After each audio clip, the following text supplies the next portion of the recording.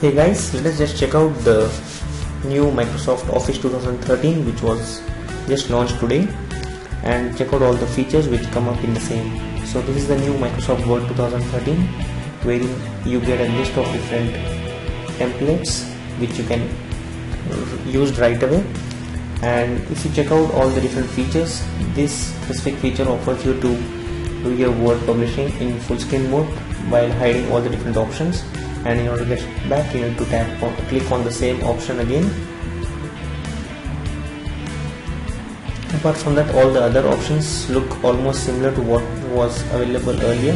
And one specific feature which is very important which is available in this version is the option to open and access or edit PDF files. Apart from that, you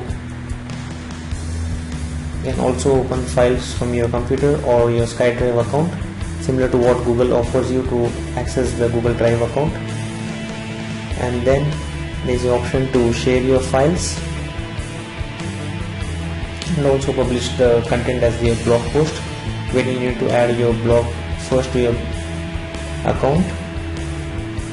Next, let's check out the Microsoft Excel 2013, which also comes with a few featured templates which are available for ready to use and are very beautifully readily available for you. You can select any of these and proceed with the same.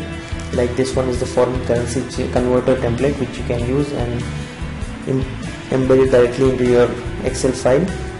Apart from that, if you check out the main interface, it looks almost similar to what was available earlier. Only the presentation has changed a very little and few new options have been added onto your Excel application. And then let us give a quick check on the PowerPoint 2013 application, which looks completely refreshed because you get some beautiful slides and templates available on the home screen itself, which you can select or directly start using them. And one major difference in this is the slideshow option, wherein you can get them in the form of a timeline and check out the live preview of what's happening on the slideshow. So here, as you can see, we are going to show you the demo of the same. Here you can check out the timeline and check out all the add notes and add other data to the slides. So that's the Microsoft PowerPoint, which also comes up with almost similar options.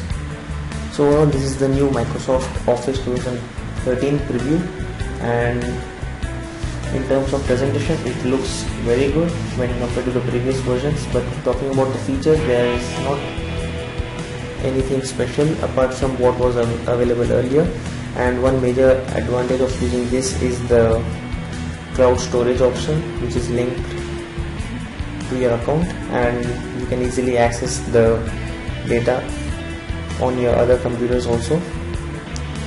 To check out our other videos, we would be giving you quick tips on the same. Thank you.